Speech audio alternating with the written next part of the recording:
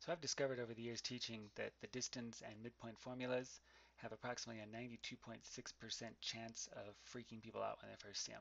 So I decided that it's probably worth showing where the distance formula comes from because it's pretty easy to understand once you sort of work out where we come up with this crazy series of letters and numbers here. Um, the Pythagorean theorem by this point is probably easy enough for everybody to work with because we've used it enough and it's relatively simple. A squared plus b squared equals c squared. Well, the distance formula is really just an application of the Pythagorean theorem. So let me show you how it applies directly. First of all, when we see the Pythagorean theorem, we don't actually show in the formula in its sort of standard view exactly how to find any given side of a triangle. All we know is how to compare the squares of the different sides. Say, for instance, I wanted to write this formula so that I knew exactly what C was without having to worry about doing something after I was done filling out the formula. Well, to do that, I'd need to solve for C. So let me rewrite this with C on the leading edge. C equals a squared plus b squared. Then, if I wanted to solve for C, I'd have to take the square root of both sides, because right now I just know what C squared is. Well, that would tell me that C would be equal to the square root of a squared plus b squared. Now already it's starting to look a little more like this formula over here. Now the distance formula tells us the distance between any two given points on a coordinate plane. And all we have to do is input the information about those points.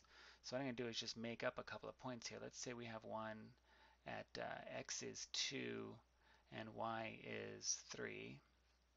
And that we have another point over here at, I don't know, x is -4 and y is 7.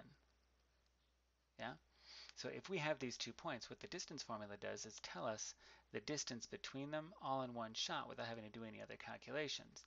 Normally, we would go through and we'd calculate the difference in the y's, how far up it is between them, and then how far over it is between them.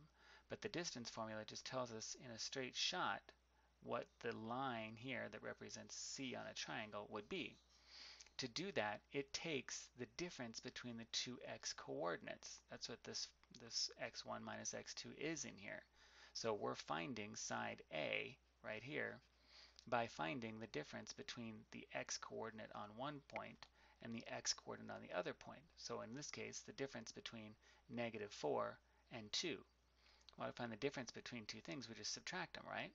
So our A here would be -4 minus 2, or 6, -6. Well, if our A is -6, that's where that comes from, this x1 minus x2.